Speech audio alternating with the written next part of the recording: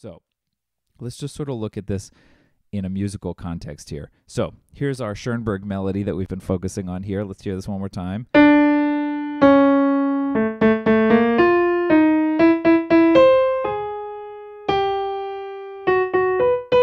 Right? We're humming that in our sleep by this point.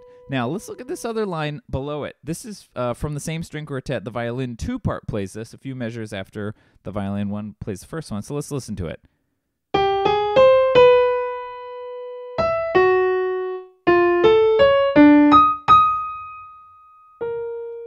Now, I think on the surface, we wouldn't immediately hear those as being 2-2-2 connected. But the beauty of this inversion system is that they really are inherently tied together in a really, really critical and structural way. Now, we're going to see that these are also transposed from one another because they're not starting on the same note, right? First one starts on D. The second melody that we're looking at starts on G. But the inversional elements are 100% identically tied together. So let's see how that works. So let's look at this first interval here in the violin 1 part. We've got D, or 2, to C sharp, which we also call 1. What did we say the interval was between 2 and 1? This is a little strange. Remember, we're always going clockwise. We said it's 11, right? So 2 to 1 is an interval of 11, or a transposition of 11 in this system. Now look at the first 2 notes of the violin 2 part, which go from 7 to 8. What would we call that? What's the distance there? 7 to 8. It's 1.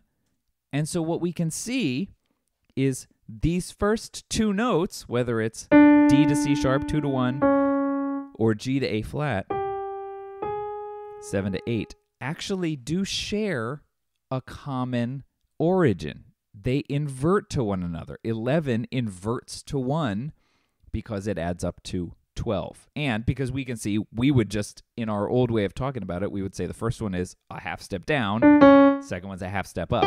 Those are clearly related to one another.